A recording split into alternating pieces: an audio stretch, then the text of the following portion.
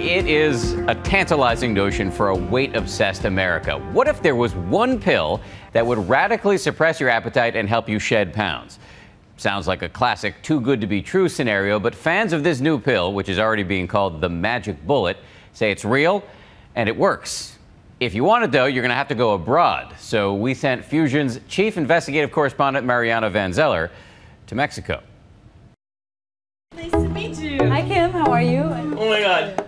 The devil. Oh, okay. At 330 pounds, 48-year-old Kimmy G says she is never full. Yeah, not so bad. Not so bad. Okay, but I did eat one before that. We're not going to talk about that, okay? She's tried every diet, every weight loss regime.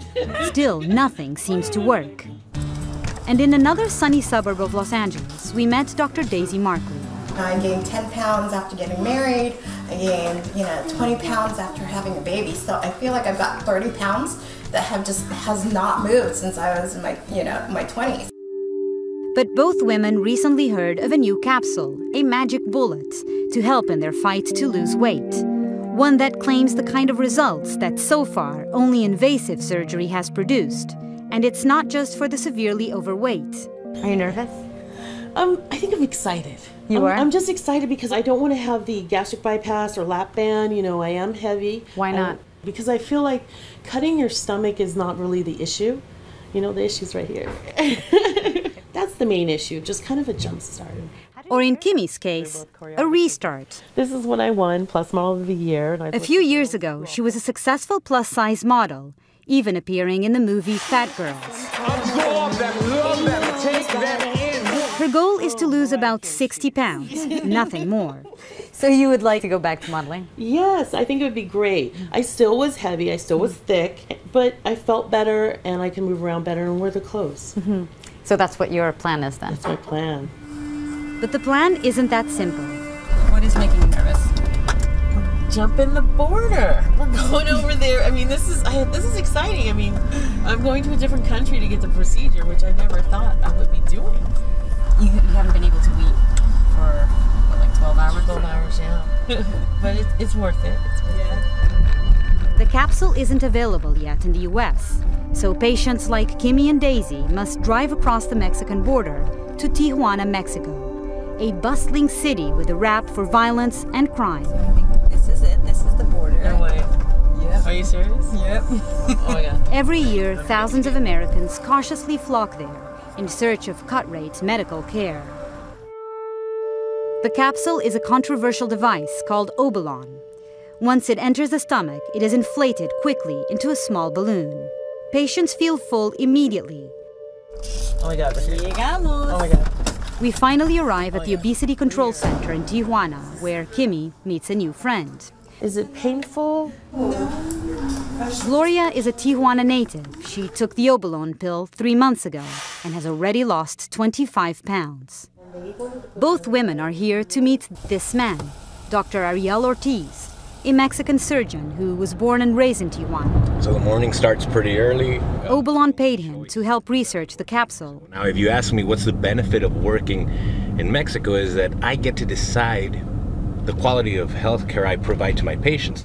Look at that. He lives in San Diego, but every day he heads to his clinic in Tijuana, where 70% of his patients are American.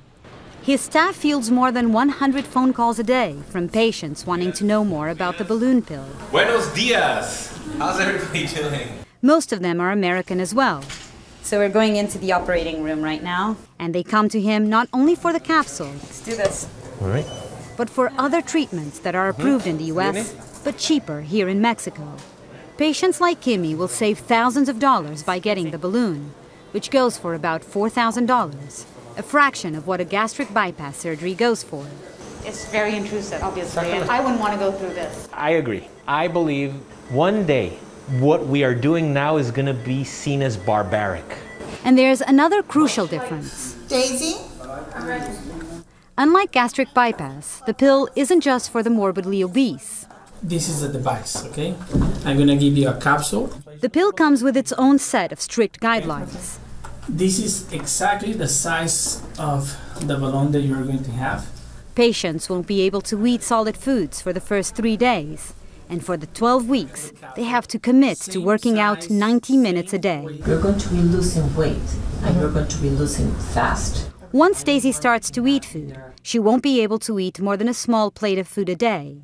They have to be whole foods, and brown rice, wild rice, quinoa. The capsule is so new that there's no consensus yet in the American medical community about it, but plenty of intrigue.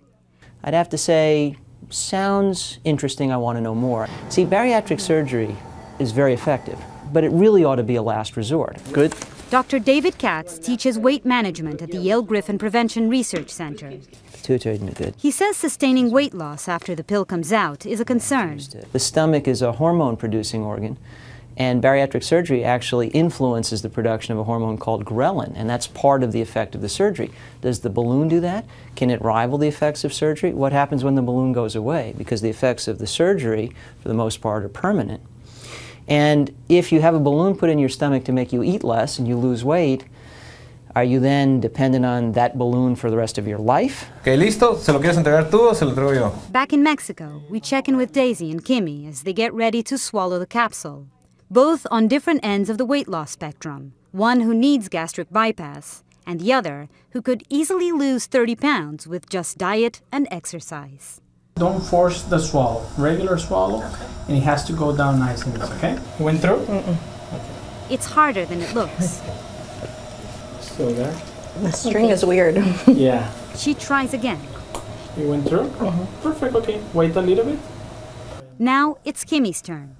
And there you see the bubble inflating in Kimmy's stomach. See that half moon right there? And Kimmy was, well, pretty happy. The pill is supposed to be removed after 3 months. Remember Gloria? She has had the balloon in her stomach for 4 months already. So the doctor might want to remove the balloon, but you want to keep it. I want to keep it, yeah. Maybe 1 more month. Gloria gets good news. We wanted to remove the balloons today, but we're going to give you a little bit more time. Okay. Okay. You happy? Yeah, really happy. All right. If the balloon wasn't there, ooh, Lord, I would have ate my boob off. Over the next few weeks, Daisy and Kimmy kept video diaries to let us in on their progress.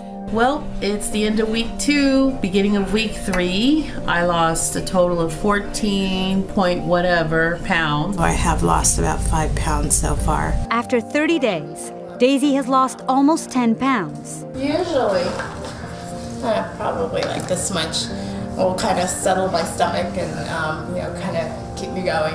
And Kimmy, a whopping 22 pounds. I went through Easter. Not gonna lie, that ham was damn good, okay?